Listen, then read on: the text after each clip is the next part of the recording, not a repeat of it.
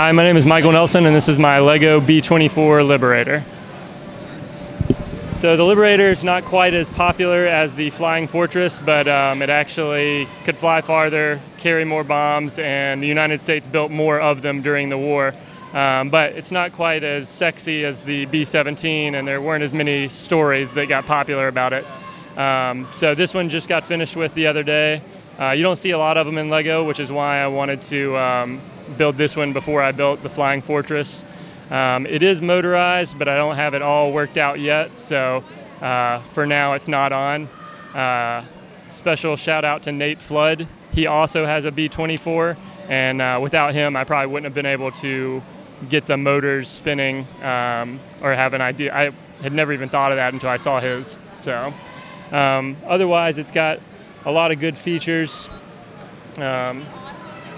It's got all the turrets that rotate on the top and in the back. And then underneath here, the ball turret on this model is famous. It actually was retractable. And on the B-17, it was not retractable. So on here, if it got shot or stuck, they could usually winch it back up into the airplane and get the ball turret gunner out. So it's glad to be able. It doesn't fit a minifig, of course, but I don't think we'll ever be able to. So. And that's the B-24.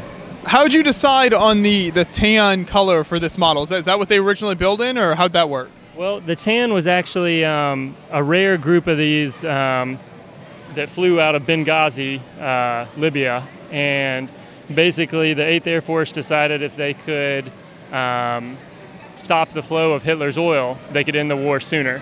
So there was a refinery in Romania, and they decided that they would fly from the tip of North Africa over the Mediterranean and bomb that oil refinery. So this is actually from a famous group. It's called the Raid on Ploesti.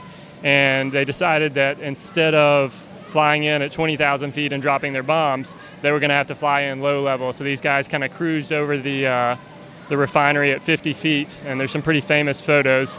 It was actually a very costly raid and mixed results on whether or not it was successful.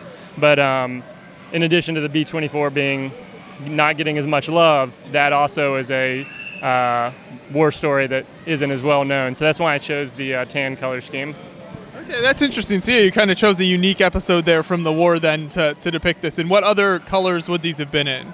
Originally they started out brown and green, and then you had these, which were, in real life, they were actually light pink.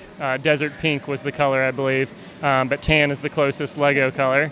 And then by the end of the war, they were bare metal, just like everything else, because at that point, the Army didn't need to waste the time painting them because they controlled the skies. So. Okay. Well, thank you. That's really impressive. I appreciate it. Yep.